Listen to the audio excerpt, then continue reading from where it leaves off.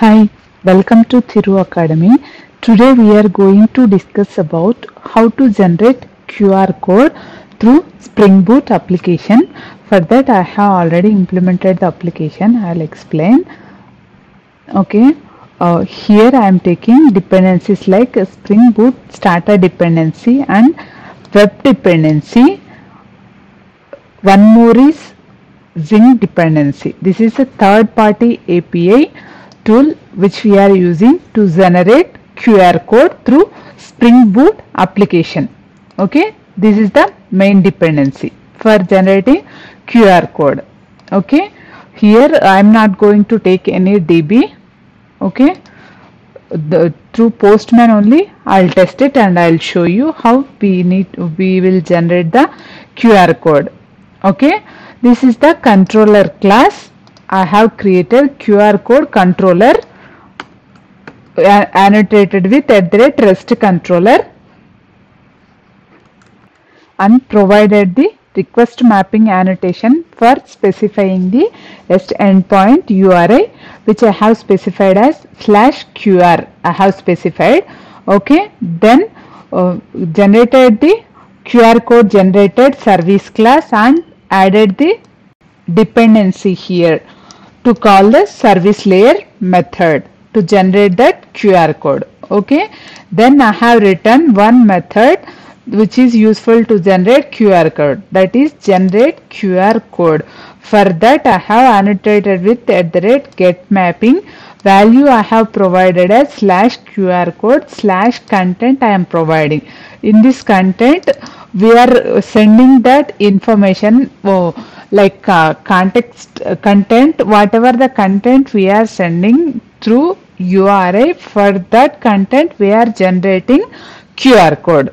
Okay, producers I have specified as media type dot image underscore png underscore value. This is media type we need to provide for generating that QR code. Okay, next, when coming to method, generate QR code is the method name and it will return the byte array in the form QR code. It will return in the form of byte array. Okay, here content we are taking in the from the endpoint. Whenever we are sending request, in that request we are getting that content. This we will get through @path variable annotation. We need to specify for that to get that content. Okay, here there is a chance of getting IO exception, so I have used throws keyword to throw that exception. Okay, int width I am taking 200. Width has taken 200 and height also same, taken as 200. Here we can adjust for generating the size of the QR code. In rectangular format we will generate that in QR code, so sizes I am specifying here, width and height. Then I am calling that service layer method generate QR code image method. Okay, with that I am passing for that I am passing parameters as whatever the content we are sending, that content and width and height, these parameters I am sending. Okay, then coming to service layer, I have annotated with @service layer service annotation. Okay, for that useful to create bean object for this class, QR code generator service class. Okay, this is the method generate QR code image which returns the byte array. Here these are the parameters we are taking. Okay, content and width and height. Here QR code writer is the class to generate that QR code. It is helpful. Okay, here QR code writer is the class which is implements the writer interface. Okay, by using that QR code writer will, and we are getting the whatever the QR code we are getting in the form of matrix, bit matrix, in the form of like in some digital LEDs also we are seeing like in matrix format, right? Likewise, it will generate that matrix format QR code. Okay, here I have taken one map object for sending the encode hint type and object.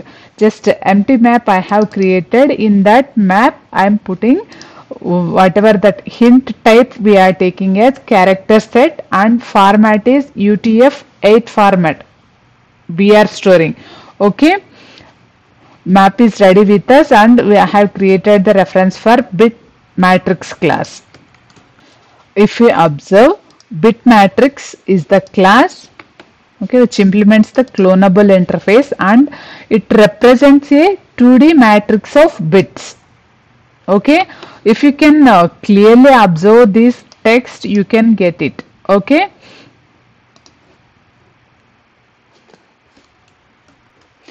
here encode is the method to generate bit matrix object with that provided content, and barcode format we need to provide as barcode. Okay, width of that QR code and height, whatever the map we have created, in that we need to provide character set, right? That map we need to provide for encode method. Okay, we are providing that parameter values for that encode method by using whatever that QR code writer reference dot encode method we are calling. Okay, it will return the bit matrix object in the form of matrix format. It is returning that QR code. Okay, we have 2D matrix bits over here. We need to write that matrix bits in the form of image format, right? For that we are using byte array output stream object we are using to convert that matrix into image format. Okay, buffered image is the class we are using here, and to buffered image is the method to convert that bit matrix value to image format. Okay, here we are providing that bit matrix reference, and from that matrix we are getting the width and height, and here we already have that bit matrix 2D array width and height we already provided. By using here we are getting those width and height values. Okay, and providing that width and height values, and buffered image type we need to provide to buffered image class to get that QR code in the form of buffered image format we need to get it, right? For that buffered image class we are using to get that QR code. Okay, finally we are getting that buffered image, that image from now we have buffered image. From that buffered image we need to convert it into 2D array, right? In the form of 2D array we need to get it. For that image.get graphics is the method to convert that graphics 2D array. Okay, it is returning that graphics image. Okay, for that image QR code is one image. For that image we need to set that colors. Okay, color, whatever the color you want to, we can set it. Color dot, instead of pink I am providing white. Okay, fill in the form of rectangular we need to get it, right? Graphics starts fill rectangular, rect is the method. For that we are providing parameters. Dimensions we need to provide, right? For the dimensions values we need to provide. Graphics dot set color, black, in the form of in black and white we are getting that QR code image. Okay, finally we have 2D graphics pixel we have. For that graphics, for that image we have added that colors and arranged in rectangular format. Finally, we have used to for loop to iterate and to apply that colors to that image. Okay, finally we have that graphics image, and that image we need to get it in the form of PNG or whatever the format we need to get it, right? For that, image IO is the class and write is the method to get that image, that QR image, and whatever the format we are getting. Here I am specifying PNG, and output stream is useful to write that convert that image into byte array. Okay, see, if you observe, write is the method, it is written in boolean value. Finally, we are getting that QR image in the form of byte array. Okay, now I'll run this application and we'll test it. Okay, run as Spring Boot application.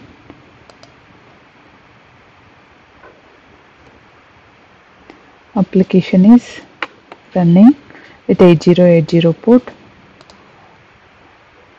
Whatever that endpoint URI we are using, QR/QR code. Okay, //QR code. Content I am providing Spring Boot application QR generation example. Okay, then I am sending. See, we got that QR code. Okay, see, I'll scan this and I'll show you whatever the content we have provided for this content. This is the QR code. Okay,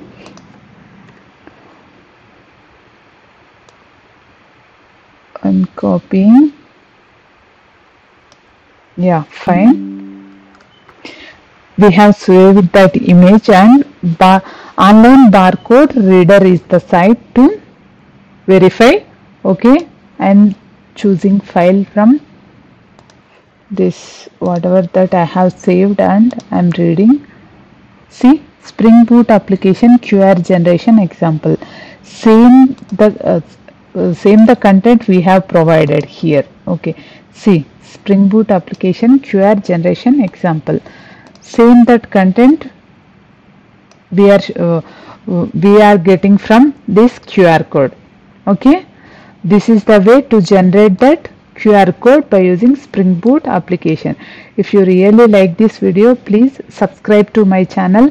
Please like that video and share it to your friends and colleagues. Thank you for watching.